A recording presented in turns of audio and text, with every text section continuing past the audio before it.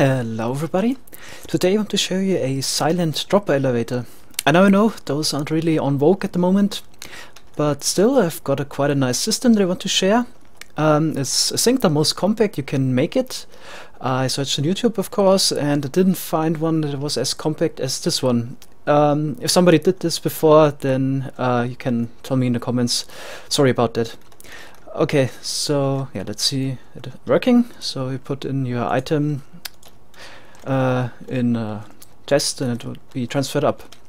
So one item got shot up silently, only the top dropper now wasn't silent, so I've put in 8 gold ingots to transfer all the ingots up. Yep. And yeah, from looking at it you can already see how to build it. Yeah, let's quickly go through it. One thing that is important, you need a hopper input. You need to put in your items into a hopper or chest above or just a hopper line. If you would put them in directly into the dropper, it wouldn't work. Yeah, but apart from that, you need a comparator output. It points into block, which powers this redstone dust, and there's also redstone dust, and a repeater slowing down the input. Yeah, let's also explain how it works. So this redstone dust powers this block, which in turn will but power this block, and this repeater will update the block next to the dropper, which in turn will update the dropper. So that causes the item to be shot up by the first dropper. And then when the item is shot up, this redstone dust will turn off again, which will turn on this torch, and this torch will power the second and the third dropper.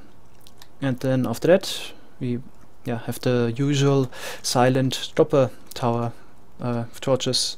So this torch powers the fourth and fifth block and so on. After that the pattern pretty much repeats, so alternating torches, and every second layer a torch powering the droppers. Yeah, was this system. So it has a 2x3 base part, and you could even make it a little bit smaller if you have space below the droppers.